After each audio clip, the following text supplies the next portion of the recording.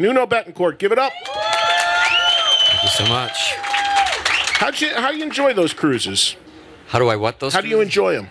You know, I do enjoy them actually. I mean, it's yeah. See, that's how much I enjoy them. No, I mean, look, you know, when I tell somebody about it, they're like, "Wow, it sounds amazing. You're 4 days and you're stuck on a boat with 3,000 fans. What?" But it's great, you know. Instead of hiding, you just go out, and you just pretty much by the end of the cruise, you meet every single person as you're walking. It's a 4-day meet and greet, and right, you know, and it happens. But I love playing the shows. The shows are great. The crowds are great, man. It's always and you're great about it too, because there are a lot of people go out and hang with the fans and walk around and see shows, but there are some people that kind of hide a little bit because they don't want to deal with it. But you like to get right out there in it, right? You kind of walk out a man of the people. Even coming here, I said to Nuno, I go, we got a sort of a staging room if you want to. He goes, no, go hang at the bar. I want to be out there. You like connecting and hearing what the fans have to say? I don't know. You know, yeah, I do. You know, I think it's good for my ego. You know, it's just people tell you they love you all day. It's incredible. I don't know what's so hard about that. When you hear, speaking of hearing great things, Miles Kennedy just here talking about the mark you made on him when he heard you play guitar. When you hear things like that from whether it be fans or other established musicians, I imagine it's got to make you feel pretty good, right? It actually makes me feel uncomfortable. Does it? I started sweating when he started saying that. It's semi-embarrassing. I don't know why that is. I've never been able to. It's always hard. I mean, I've always maintained being a fan. You know, I think no matter how much success we had at the band, or whether we did arenas or did clubs, I always felt like a fan of everyone. So it's like it's always hard to believe that people look at you in that same way. I thought it was nice of him, but I always take it as like complete bullshit. I don't know. I think he's just trying to be nice. But look, if it's true, that's great. But it's like I said, it's always difficult to imagine it. I mean, just I think it was yesterday, a couple of days ago, our home station, WAAF, that we grew up on, shut down. They got bought out. Nobody knew they got bought out 2 days before by a Christian station. So we called in to, you know, everybody was like panicking and calling in because it was 50 years, like, you know, since we were kids. We grew up with that. I have a show on that station right now. That's, so I know, So when they asked about, you know, we were remembering and about the first time, the greatest time you ever heard, you know, your own songs on the station that you grew up on. That you grew up listening to Halen and Zeppelin and all the bands and hearing your songs side by side to those, that was awkward. It was probably one of the greatest days of my life to actually be in a car at home and hearing a DJ that you've been listening to your whole life say, well, this is the new extreme. It's still bizarre. I mean, honest to God, when you came back and you were just playing this sort of vamp that you do before you come back, my heart started racing. It's like, wow, I'm on the air. It's just, you never get used to it. Do you remember, I mean, the specific moment where you were when you first heard Extreme played on the radio? Was it on AAF in Boston? Was that the first time you heard yourself on the radio? It was. And was it Kid Ego? It was, you know what? It was Kid Ego. We were coming back from a gig in Connecticut, and we were just crossing over the Massachusetts border, and it was like 2 in the morning, and kind of passing out in the car, and it came on, and when the DJ for the first time says your band's name on the air, and it's everything. It's the dream that every musician and every band waits for. It's not so much the platinums and the golds. That's all nice, and the touring, but it's to hear yourself on the radio when you grow up with radio. There is nothing that will ever replace that moment. I mean, obviously, Miles was being serious about what he said about you as a player. A lot of people have said it. I mean, you made a huge mark, and if people want any proof of this, talk about somebody that was one of your heroes being blown away by your playing. It's got to be one of the most surreal moments in your life, because there is video of Brian May talking about Nuno's solo on Get the Funk Out, I think. Yeah. And saying it's one of the greatest guitar solos he's ever heard in his life. And not only saying that, but also, isn't he trying to replicate it? Yeah, he was doing a bit of air guitar. When Brian May's air guitaring your solo, that's pretty badass. That's pretty cool. You know how many euros we had to pay for him to say all that shit? couldn't think it was pounds. I don't know if they still do pounds. I have no idea what's that. Still pounds or still? All right, yeah, but what was that for? Was amazing. What was that for again? You know, it was for the DVD that we shot at in Vegas, I believe, and at the joint in Vegas. But you know, we've had these moments where, you know, you're right. Like your heroes, your Mount Rushmore of guitar players that you get to run into. Like for me, it was always Brian, it was Page, Eddie, and that fourth spot is always kind of hard between Hendrix, because Hendrix wasn't necessarily my generation, right. But those are the people that changed the game, you know. And I remember being. You know, we were about to perform with Extreme probably about 8-10 years ago, and we were about to do the Astoria in London, and it was closing, so they asked us, it was one of the first shows we ever did when we went over, and they asked us if we would do the last 2 shows there. So we said, great, and we're about to go on, and we're about, I don't know, 20 minutes away, and the door opens, pigeons fly through, angels sing, and Jimmy Page walked in the door. Oh, wow. And I thought he was in the wrong. I thought he was in the wrong room. I was like, "Can I? Are you lost? Can I help you?" And he's like, "No, man. I came to see you perform. I wanted to see you perform in an intimate place, and you know, that's Jimmy Page." And you know, that's the pages of the actual page, the Jimmy Pages of the rock and roll book of guitar players. And when he said, you know, he came to, you know, see the band, I was sweating the whole time. We were talking in the dressing room for a while in the corner just about guitars. He was talking about Portugal, how he goes to Portugal to buy this specific guitar.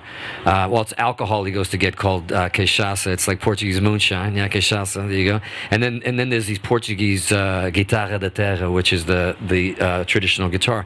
And he's telling me this, and so as they leave, right before we go on, our booking agent comes in and he goes, "Hey, Nuno, don't get too excited, you know, because Jimmy usually says hi." I take him to a bunch of shows, you know, whether it's Foo Fighters or whether it's Muse and stuff.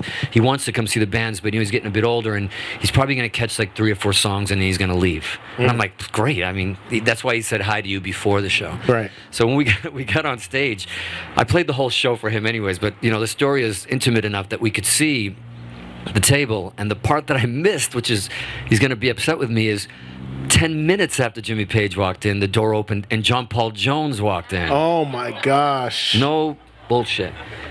And I had invited him, though, because we played together in Japan, but I didn't know if he was coming. So he walks in the door 10 minutes after Page. Page looks at him and goes, "What the fuck are you doing here?" And he goes, "What the fuck are you doing here?" And it was you can say fuck.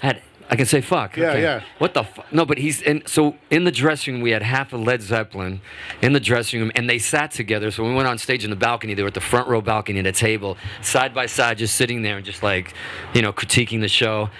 But, you know, that was a long set we did. We did about 2.5 hours. I kept looking up. We played, kept looking up, played. They stayed the whole show. Wow. Stayed the encore. Stayed. It was pretty incredible, man. He watched the whole gig. Does that affect your performance? Like, are you... Absolutely. In what way? You forget there's an audience. You forget there's a band. You're just in your bedroom and you're like, I'm playing for them. It's Zeppelin. They're in the building, and you change the way you play. You can't help it. Like you almost adapt to what. Geez, what would he like if I played here? You pull out a violembo, or what'd you do? But you know, I remember doing like Midnight Express, and Midnight Express, the piece that I do was inspired. And I said it. I didn't want to mention their names on stage, but it was inspired by Four Sticks, like the rhythm of it. And I said I stole this from one of the besties in the room tonight. I didn't mention his name, but to be able to play that stuff, and then to get a text later, I got a text later, Robbie, I got a text from my booking agent, and he made a comment that I'm not gonna say on the air, but it's because it's kind of a little bit bragatory, and you know I don't like to be uncomfortable. But it was. I mean, that's got to be just surreal to look out there and you see half of Zeppelin watching you play. You always flash back to you. Every time I post something like that, I always talk about, people probably think I'm crazy, but I talk about my bedroom in Hudson, Massachusetts, where you sat there and you learned everything by taking the needle of the Zeppelin record, play, just 2 seconds, stop it, try to figure it out, play it, and then it's cassettes. But you sat in that laboratory in your bedroom for hours, 16, 17 hours a day, and then to be on a stage and look up and they're coming to see you, it's bizarre. It's beyond a dream. I'm beyond grateful and thankful. But after it happens, you almost still believe it never really happened. It just It's hard to believe. Speaking of surreal moments in your career, and we're going to talk about a new record Extreme has coming out and some other stuff in a second, but speaking of surreal moments, the performance that you guys did at the Brian May tribute show at Wembley Arena. Queen tribute, yeah. The Queen, the Queen tribute. Well, I should say the Freddie Mercury. Freddie Mercury. We're both screwed. We both screwed. The Freddie Mercury tribute. Freddie Mercury tribute concert. Right. Was just unbelievable. But you've told me in the past that you actually weren't. It wasn't what you were supposed to do. No. Explain what happened. We got into a lot of trouble. It was, Brian May is probably, if you open the dictionary and you look up sweetest guy in the world, that's him. And I've never seen him angry before until that day. Actually, the day before, we went into a rehearsal. All these, different legends that were there. If you guys saw it, everybody from Bowie to Guns N' Roses. I mean, and everybody and anybody. Metallica, Def Leppard. It was, Liza Minnelli. It was pretty crazy. But I kind of whispered. I was doing Love of My Life, and I was showing Brian, and I whispered into his ear, say, "Hey, just so you know, I wanted to give you a heads up. We're not going to do any Extreme stuff. We got this great Queen tribute we put together." And he looked at me like he just went like just blank, and I was like, "Uh-oh." And he goes, "You can't do that." And I was like, "Why not? We want to pay tribute to Freddie. We're massive, Even when he opens, probably the thing that was the most nerve-wracking is what Brian opened with, and he introduced us. He said, these guys are coming up next. They're probably the only band in the world that truly know what Queen were all about. And when he said that, we got so nervous. And by the way, he was right when he said that. And he didn't want us to do it because he wanted Extreme to be Extreme. Everybody did their own sets, and they were doing a lot of the stuff at the end. So a lot of the songs that we chose in our medley, it was supposed to be done with only Queen. And then, so we didn't argue, but I was just really adamant about doing it. And he finally gave me a blessing. He wasn't very happy about it. But it was probably one of our greatest moments ever on a stage, probably for this band. It was truly incredible. And that's why, because I often wondered after I saw that show, and obviously it was shot in the video and the document, that you were the only band that did Queen songs, but you were really told not to, and you went ahead and did it anyway. Well, you know me. Yeah, exactly. I'm a nice guy. So when you come off stage, was there heat about it, or No, it was actually magical all the way around. I remember John Deacon, their bass player, on the side of the stage. He said he started listening to it in the car, and he pulled over to listen. We had Elton John came over and kissed me on the lips. Whoa. I still haven't. You saw him wash your face? No. No, I mean, look, it was incredible. It was magical, and I think it was a true celebration of why we were there. It was actually the most honest version of it. I know the end was all the collaboration, but I don't know. I still feel like we probably did the tribute the way it was supposed to be done, and it was some of the deep cuts, but it was everything that Freddie encompassed, and the crowd. Yeah, the crowd approved. Yeah, big time. Is it safe to say one of your highlights as a musician? Without a doubt, top 3 maybe. What would be the other 2? Off the top of your head. Probably listening, like I said earlier, probably first time you hear a song of yours, on the radio. I mean, if you're talking about stuff within the band, I know I mentioned stuff as a guitar player with Paige and stuff. I mean, all those are in the top 10. But I think getting a call, when we were in Germany somewhere, and we had been touring in a van a lot in the States in that first album, and then we started a tour with Alice in Chains in the U.S. on Porn Graffiti, and then nothing was really happening that big for the band. We were still doing clubs. We got to Europe, and I got a phone call. No, it was back in the 1900s, so there's no cell phones. And I got a phone call. My manager calls me. He goes, "Hey, I just wanted to let you know that Billboard called, and More Than Words will be #1 tomorrow in America and on the charts. So have a #1 single probably in your homeland is." That was a big one. That was a big one for us. Yeah, I would think so. Were you aware when you and Gary sat down and wrote More Than Words, which is something so out of the norm from the rest of the record? Did you have any idea of how special and enduring that song was going to be at the time? No, because we just wrote songs. It was just another song that we wrote on a porch, and then we go in and we write another one, and then for the first album we had like 50 songs. More Than Words was written before Porn Graffiti. It was written. It could have been on the first album. It was towards the end of it, and we put it on because it was the song we wanted to put on. And the first person who knew, there's one person that knew it was going to go to #1 and be a hit.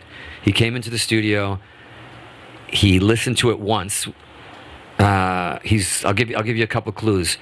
6'4" maybe, singer, out of his mind. 6'4" singer, out of his mind. Thank you. Who? Sebastian Bach? Sebastian came to the studio and he goes, dude, that's going to #1. He goes, that's going to #1. Literally. For real? Before the label didn't think so, band didn't think so, Sebastian was like, and then he goes, that's going to #1, and I'm going to start managing you guys today. I'm now your manager. What was he doing there? He was just stopping by. Those were crazy days, like, we recorded in L.A. in the Valley. We recorded that album here, so people would pop in all the time. I mean, I was hanging out with Dweezil Zapp a lot at that time, and I was producing an album for him right after we finished, and there was a lot of people showing up. At one point, Dweezil showed up, and he was already in the studio, and he was shooting pool, and I walked in, and he was with this guy, and I said, man, this guy looks so familiar to me, and I couldn't figure it out, so I pulled him aside, and I said, hey, who's your friend? Who's that? He goes, he whispers, he goes, oh, that's George Harrison's son. And I'm like, wow. It's like, it's the royalty in the room. We ended up hanging with him and George Harrison's son for like a month. I mean, crashing at our place, feeding him, taking him everywhere. By the time Porno Graffiti was released and we had the party on Sunset at a place called Spice, I saw Dweezil and I said, yo, where's your boy? And he goes, man, don't even. I'm sorry, it wasn't Dweezil. Sebastian was hanging with him. My bad. Sebastian was hanging with him, and when Dweezil walked in, he said, "Yo, man," this guy was saying to Dweezil, "It's good when all the kids hang out, isn't it? Like all the kids." And Dweezil's like, "What's this guy talking about?" So when he told me Sebastian said he's been hanging out with him for months. Saw him at the release party. I said, "Where is he?" He goes, "Don't even mention that motherfucker's name, man. If I see him on a beat, that's not George Harrison's son. He was lying to me the whole time." Oh my God, it's unbelievable. He was like feeding him for months, letting him crash at his pad. It like was a grifter. Good old, and this is obviously pre internet because you could Google that shit now. Yeah. One last thing before we go to break about this subject. So I was working part-time in a record store when Porno Graffiti came out. You must be aware of how many housewives brought that record back to the store when they purchased the entire album and heard the Open to Decadence dance and was like, this isn't what I thought it was going to be. For as many as we sold, about 30% of them would come back and they'd drop it on the counter and be like, you just got to give me the single. I don't know. This is not, get the funk out. What the hell is this? Yeah. Were you aware that was going on? Oh, listen, being Queen fans and knowing what we had, the label was confused. The label didn't even want to put out More Than Words. They didn't think it was a hit anyways. Because you got to remember, this is before MTV Unplugged. And there was nowhere to play. Because it's not like since the 70s, like James Taylor. All the ballads out that time were all big power ballads, if you remember, like big cannon snares. And they're all massive songs. Here we are with an acoustic guitar and sitting on two stools. The label's like, there's no way we can put that out. Who's going to play it? What station is going to play it? They had to test market it. They would not release that song as a single. Like I had to, like I did with the Freddie Mercury tribute, I had to quit the band in a meeting with the president of the label to release More Than Words as a single. Was there pushback from the label to even include it on the album? No, because they knew that's what was different and special about us, that we didn't really care that we didn't sound like anybody specifically. We had a bit of a funk element. We had horns on the album. Nobody was doing horns, and we had like songs like When I First Kissed You, there was a Sinatra track, and then we had More Than Words, which is like a Everly Brothers track. So we were all over the place, but we just wrote songs that we loved, and we didn't really overthink it or think that it couldn't belong, or it just, did what we did. We didn't care what anybody tells us. We still don't. I used to love when I would work in that store and people would come in and I would be able to pick. I would sell them a copy of Porno Graffiti on cassette or CD or whatever, and I would just look at them. I would tell the manager, I go, "That's coming back in about 2 hours." Because I hate to profile, but you could profile. Oh, yeah. Listen. The rockers would be like, "Okay, we're cool with the rest of the record," but you saw the housewives and stuff, and that's coming back. It wasn't just the records, it was on stage. So you should have seen the audience faces. Like they'd come to see this band to do Wholehearted and More Than Words. I didn't think of that. And then we'd open with Decadence and he'd be like, and we'd see them all looking at their tickets going, "This is the right band? Are they coming on next? Like, is it? Man, people were like so confused. We opened for Bon Jovi at one point, and it was just nobody knew what the hell, like what they were watching. They didn't know. You know, Gary's got like a black guy, one shoe off. It's like nobody knew what was happening. It was just it was a mess. Classic stuff. All right, we got to take a break. Now, you, of course, now live here in L.A. Where we're sitting here at the Rainbow, which is such an iconic spot for everybody who's a rock fan. Do you remember the first time you ever came here? Yeah. You got a good Rainbow story for me? Yeah, because, man, back then coming to the Rainbow, it was everybody was here hanging out. It was insane. I remember, I think Roth was here. David Lee Roth was here the night I came. I remember Jason Bonham was sleeping in the bar. His head was down. God bless you, Jason. I think I helped him up. I helped him carry him out. Everybody was here. It was such a great hang. It was full of electricity, man. Those days, it was incredible. It still is. It's still a great vibe here. Yeah, for sure. Yeah. Let's talk about new Extreme music. Long awaited, and it is now almost complete. Give us the update. Tell us about it. When's it coming out? You know, when it's done in the sense where it's done. As a matter of fact, Gary flies back in tomorrow into LA. We're doing he's doing a few touch-ups, some stuff that we did, a few fixes, stuff we changed, lyrics we changed in the songs, but that's it. He's doing the final touch-ups. All the guitars, bass, drums are done. Mixes are pretty much done, and the release is really going to depend on a label, because we've kind of been working towards. The good thing about not releasing anything for a while is we're free and clear of, I think, anything that we had, which we're really excited about, because I haven't been this excited about an album in a long time. I'm like, it's probably one of the hungriest sounding Extreme albums I've ever done. It's heavy, and it's I don't know, it's full of fire, and I think there's a lot of great, interesting, out of all that stuff. We always say we have interesting tracks on there. We call them the obscure tracks. We got a few of those, really interesting stuff, but I would say that this is even probably Gary's best album he's done.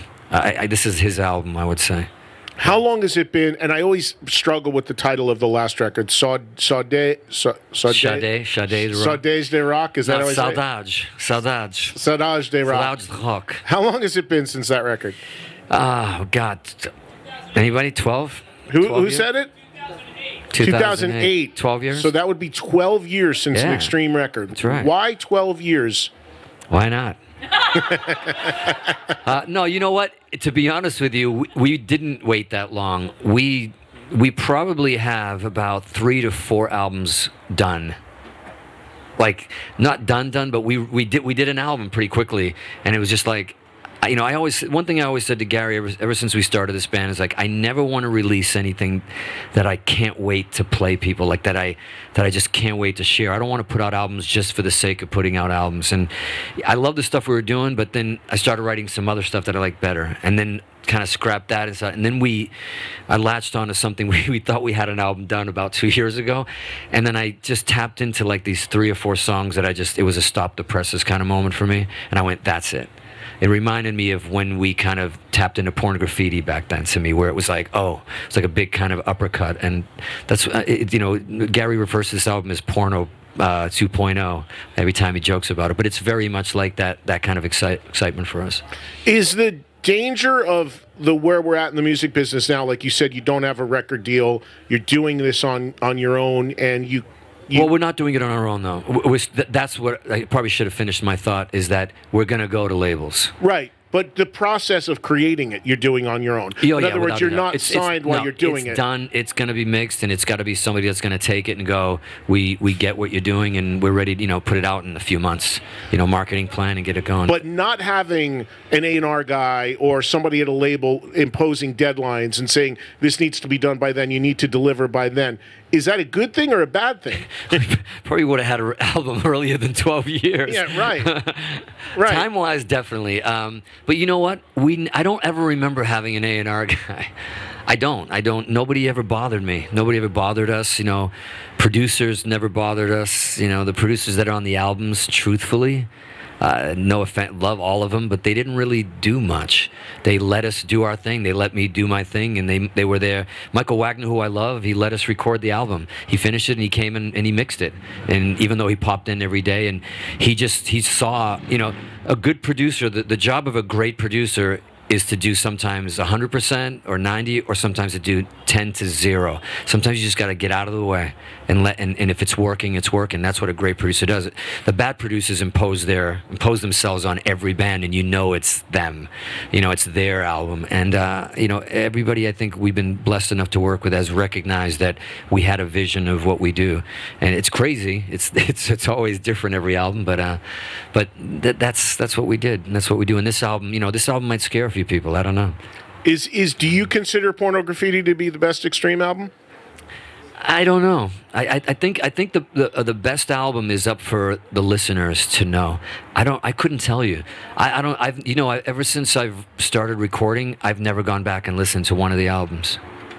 Is that right? Ever. I do it so much, creating it, and I live in it, and I'm inside of it, and every hi-hat pattern, every sound, every little thing, to the point that it's so us, and it's that I don't ever want to hear it again. It's for them to hear and for them to enjoy, and my part is to play it live, and I enjoy that part of it, of interpreting it live and getting to do it. But it's like looking at old photographs. Like, I listen to porno, and I'm just like, oh God, it's too fast. The song's too fast. Like, we sound like chickens with a head. Like, the tempos are too slow. That one's too fast. Gary's just like, it's not patient enough. Like, it literally is. I think every artist I've ever worked with listens to their old stuff and cringes. Well, it's funny you say that, because Miles and Mark, who were here earlier, they were saying they've now got 6 records, and they don't listen to their old music at all. Of course. And they said Why would you? Well, they said the only time they hear it is when they do meet and greets. They play the music, and they'll sit in there and be like, "What is this?" And they're like, "You know how much conversation every time we do a meet and greet, right? Which we do after shows or on the cruise or anywhere. People will be coming up and they hear the band like whispering and talking. It's because our music's playing, and all we're doing is critiquing it. And like, what the fuck were we thinking? Like, what the fuck? What lyric is that, Gary? Are you fucking kidding me? Did we approve that? Is that?" Susie sells seashells by the seashore. Like, what the fuck were you thinking?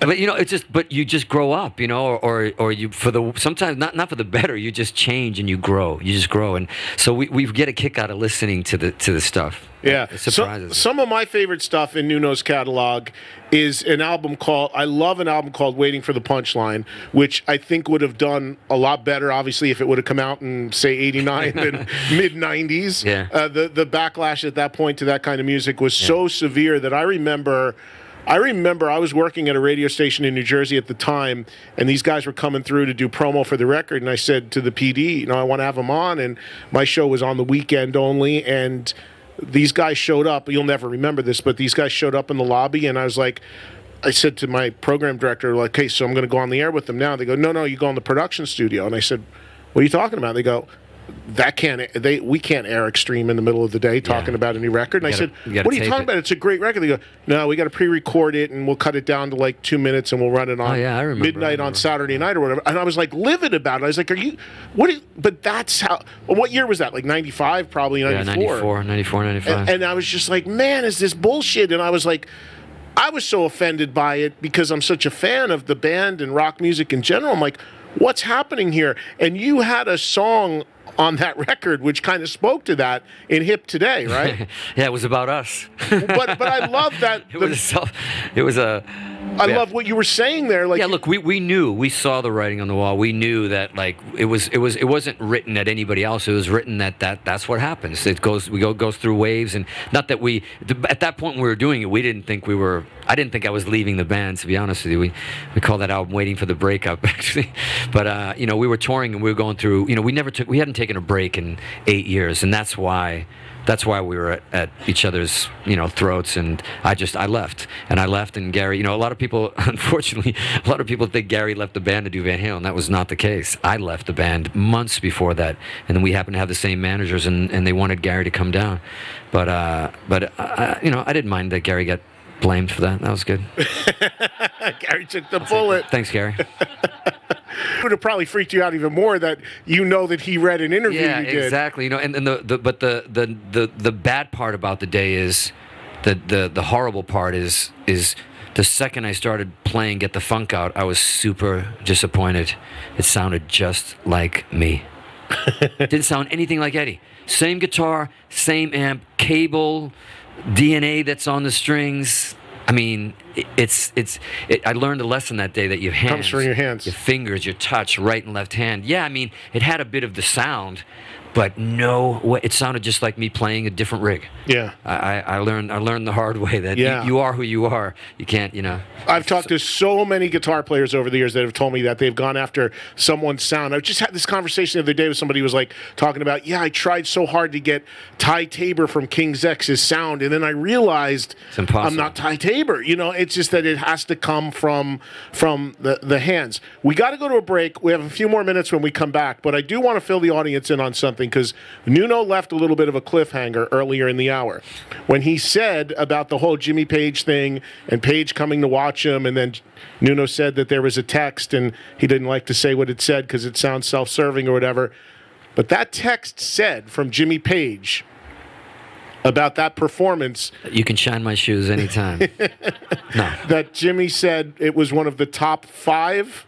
Yeah, he said, I don't want to repeat. He said top 5 guitar performances he's ever seen. One of the top 5 greatest guitar performances he had ever seen. It could have been top 3, man. I tried for top 3. But I figure he's much older than me, so maybe he's seen a few guys. Exactly. You hope to get the record out this year? Oh, man. I wish we could just put it out. It's probably going to be ready to put out in a week or two, but we're going to go through. We want to make sure it reaches the whole planet all at once. So we're gonna rush it through. We're gonna try as hard as we can. So tell everybody on Instagram to stop busting my balls. They're like, every time I post anything, it could be about the most beautiful thing, and there's always Wises going, so where's that album you were talking about? Like, it's coming. It's coming. You have played some incredible shows recently, and you were announced. Extreme has been announced as the special guests to Aerosmith on their 50th anniversary show at Fenway Park, which is already sold out. Talk about amazingly surreal moments for you. How cool is it to get that call and have that moment in your hometown? Well, man, I don't know if I'm actually doing your show or this is your life. Yeah. This is like, so everything you bring it up, I mean, I'm so blessed and so grateful for all these, everything from the Freddie Mercury tribute. I mean, it goes down the line, and we're still getting these gifts, these beautiful gifts of. I've gotten to play, do some amazing stuff with Tyler through the last maybe 10 years and do some great. Talk stuff. about that for people that don't know, because I remember I was doing something with Lenny Kravitz about a year ago, God, and Steven FaceTimed Lenny, and I was sitting with Lenny, and then I see on the you red carpet, right? So no, we were in a studio, and then I see you in the background with Steven, and Steven's going Lenny, and I'm going Nuno, and we're on Lenny's phone. What talk about the stuff you've done with Tyler? I mean, look, I got to do a few things with him, but one of the cool things is I did the Kings of Chaos gig with him in South Africa, and that's just with an all-star band with Robin Zander and Billy Gibbons and Duff McKagan and Gilby Clark. I don't want to leave anybody out, and you do each other's songs. It's amazing. Imagine that I get to be Joe Perry for a while and do all the Aerosmith stuff, and then Steven was singing some of the Extreme stuff, and it was just crazy. And just to do that and rehearse that with all these are all my idols. Xander's one of the greatest vocalists of all time, period. Yeah. Most underrated. Still. To me, probably the two, I would say two of the greatest live vocalists of all time, probably Xander and Tyler. Tyler right now, still now in his 70s, is bionic. I would agree. I don't even completely understand. Yeah. Every time I see a show, I go and after a show, and he comes to hug me, and I slap him across the. I'm like, how dare you? It's all nothing on track. This guy is bionic at this age. You and I were both at that Music Care show recently, and there was a part where I think it was Gavin DeGraw or whatever took the mic and put it into Steven's mouth as Steven was had a dinner roll in his mouth at the table, and he just nailed the line. He still sounded like better than everybody else. Yeah. But yeah. So and then we did this. We did a Muscle Shoals album where we went back to Muscle Shoals. If you haven't seen the Muscle Shoals documentary, it's a great documentary. It's a studio down in Alabama where the Stones went down and recorded, and Aretha Franklin did Respect there, and the Stones did Brown Sugar. So they did an album where they wanted to do a bunch of songs that were recorded there by later, new versions of them. So I did Brown Sugar with Steven down there, and we were down there, and all of a sudden there was a horn section. I arranged the horn section, the parts for the section for Brown Sugar. Steven's out there with me, and I'm kind of asking him to play. They're reading the sheet music, and Steven's getting all excited, and he starts jumping up and down. He starts dancing, and then out of nowhere, he looks at me and goes, "I gotta call Lenny." And he's like, I'm like, "What? Why Lenny?" I don't know, Lenny Kravitz. And he goes, "No, I'm going to FaceTime. He's got to hear this." And then I was with. I'm like, and he's just going like this, and he's showing him, and he's pointing it at me, and Lenny's looking at me, and I'm like, what is happening? But that's Steven, man. He's crazy energy in the studio. But look, we've grown to become decent friends, and you know, they're doing the show. Doing a show in Boston with them is amazing enough, but doing it at Fenway Park, should I say? We're doing it at Fenway Park. Nobody does Fenway Park. That's like Springsteen and McCartney and things like that. I mean, you know, I sound almost, I don't know, it sounds pretty egregious that we get to do Fenway Park as well, and with our heroes in September, I believe. I don't know the date. 18th? Somebody said 18th. 18th, 2 days before my birthday. Perfect. That guest list is going to be a bitch, huh? It already is. It already is. I disconnected my. I changed my number actually the day that was announced. But getting to do that, man, in a hometown at Fenway, I don't know. We're so lucky, man. So lucky. For people that maybe didn't realize this, and we touched on it a second ago, for many years, I don't know how many exactly, you can tell me, but Nuno played guitar in Rihanna's band. And how many years did you do that for? I think 5. I want to say it's maybe. Pretty long run. Yeah. I was supposed to do 3 months. And you did 5 years. Yeah, I had. You know, it was interesting. We had just finished the Extreme tour, the Saudades, the Rocky, and I got home. And I was just like, I got a call from Tony Bruno, who's an amazing, not only guitar player, but he was the music director for her. And he reached out to me about doing stuff before, and he goes, "Hey, we need a guitar player for this 3-month promo run." And he said, "Rihanna." And I said, "Why?" I said, "There's really no guitar on that stuff, you know." And he goes, "That's why." He goes, like, she wants to rock it out a bit. I showed her your stuff, and she, you know, loves what you're doing. And it'd be great if you come down and you don't have to audition. And I go, "No, I'll audition." and I learned like 11 songs in a couple of days. And I thought, why not? You know, we were on a break. It was kind of like the Miles Kennedy thing. You know, I was like, why not? I was on a break, and I thought, wait. And I said to him, "So there's no guitar. Do I get to be me? Do I get to ruin every one of her songs?" Like all those hits, Umbrella and stuff, and just play. And she goes, "Yes, she wants it to rock. She wants it to be heavy." And I was like, wow, this sounds great. Because I always loved the funkier stuff, and I've always loved the R&B stuff, and it was like almost like, you know, I was playing. It was a lot harder than I thought. Like when I was on tour with that band, like I would do a guitar interview in Germany or something, like, you know, the guitar magazines would come down and they go, "Wow, Nuno's in town, we'll do an interview." The afternoon they come in, we do the interview, and I go, "Hey man, here's a few passes and tickets for you guys to check out the show." And they look at each other and they go like, "Nah, it's not really our cup of tea. Sorry, we don't want to do it." And I said, "I'll tell you what, just stay for the first couple of songs. Just check it out." I'd see them after the show. Wow. They'd come in and they'd go, "Wow, I had no idea." The band was insane. The drummer played with Stevie Wonder. Like, this was some of the greatest musicians I've ever played with, and it was all live. Her vocals were live. There was only a few bells and whistles and a couple things that were coming to track, but the band was ridiculous, and we played like our own versions of these songs. I learned a lot, actually. I learned a lot because, you know, for a guy who plays mostly rock, we had to play reggae stuff. We had to play pop stuff, dance stuff, like club tracks, you know, and these hats that you had to change all the time. It was pretty interesting, man, to have all those kind of things in your back pocket. I learned a great deal. I didn't know I was going to stay. After the 3 months were up, you know, she came over and she's like, "Can you do, you know, the cutest voice in the world?" And to say, like, would you do the tour? And I said, "Yeah, let's do it," because I was pretty inspired. I learned a lot. Did you... Any nights out there, I'm sure there were a few, where in that sea of pop fans you see somebody, "Fucking Nuno, man!" You know? It was always, she would always point it out. She's like, "Well, there's a Nuno sign there, and there's and there," and then. But she was actually, she thought it was all kind of cute as long as there was a few signs, until we got to Ireland, Scotland area, and he became a friend. But there was a fan that came up, and he was in the front row, and I remember seeing her face, and she was just singing, and then she just stopped singing. And her jaw dropped, and I was like, "Well, I'll go." And the security's like, "Okay, I think something's wrong. Somebody's bothering her."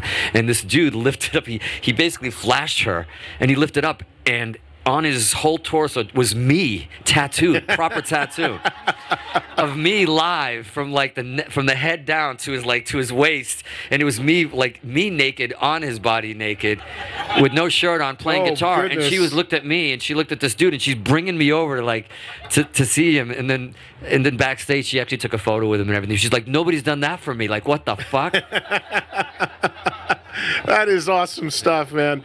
Well, listen, I thank you greatly for coming by and spending some time here, man. Thanks for having me, man. We're at the Rainbow. What can be better with Eddie awesome. Trunk? Come on. I appreciate it, man. We've been talking about doing this for a long time, and these guys have been amazing. Audience is great. They're always great. Appreciate everybody who's come out.